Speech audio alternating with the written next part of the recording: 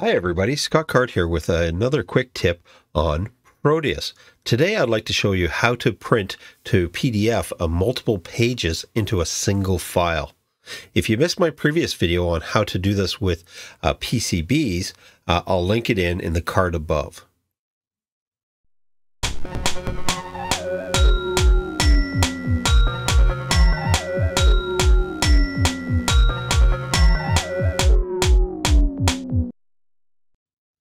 All right, so today we're going to take this file. This is a multi-page file. And as you can see here, we have our processor, our power supply, our analog digital, and we want to output this to a single PDF. And the way to do this is to go to File.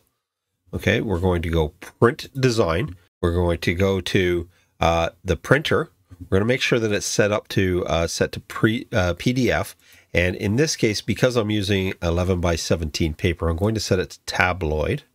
I'll say OK, and we can fit to page.